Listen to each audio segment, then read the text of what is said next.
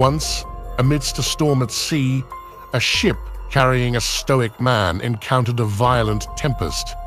While panic seized the crew, he remained composed, calmly accepting the whims of fate. As waves crashed against the vessel and winds howled relentlessly, he maintained his inner tranquility, focusing on what lay within his control. Amidst chaos, he embodied Stoic principles, finding solace in his resilience and resolve.